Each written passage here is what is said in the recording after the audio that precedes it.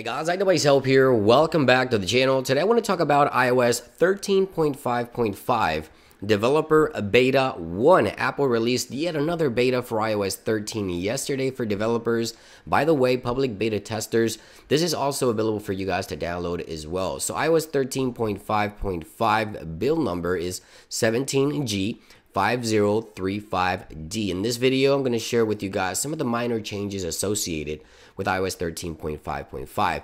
Now in this video, I also want to talk about iOS 14 device support. There's been some new reports that come to light that indicate that older devices may get support for iOS 14. We'll go over some of the details, but first, iOS 13.5.5, after 24 hours of digging around, 9to5Mac has indicated that a new audio feature is coming to the Apple News Plus subscribers, right? So audio is sort of like podcast for your news, if you will. So audio news in the new news application for Apple News Plus subscribers. Now, I am a subscriber. I don't see the new tab populate on my news application here for iOS 13.5.5, but 9to5Mac indicates that this will be a new feature coming with the software, and this makes a ton of sense where you can listen to your news. You don't necessarily have to read it yourself. If you're busy, you can just have it sort of like a podcast or an audiobook for the news. So yeah, really cool feature coming with iOS 13.5.5, audio for news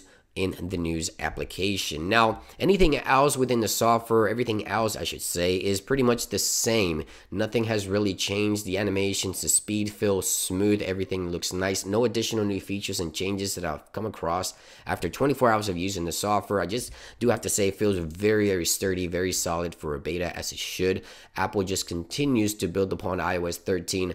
Now, many users were asking, why does Apple continue to release new software update for iOS 13 when iOS 14 is right around the corner? So that brings me to the next topic. iOS 14 Beta 1 should be made available, if history is any indication, June 22nd. That is the first day of WWDC this year, and if history is any indication, it will happen again. We'll see the first beta for the next major update this year, and of course that will be iOS 14. But keep in mind, iOS 14 will not be made available to the public until maybe late September, early October. So that's a few months from now. So that's why Apple continues to release new software updates, and it's overall great news, right? So this brings me to device support. And now the verifier has released a report yesterday indicating that early build codes obtained suggest that Apple is definitely bringing support for the iPhone SE first generation, the iPhone 6s and 6s Plus with iOS 14. So that would bring every single device running iOS 13 capable of running iOS 14.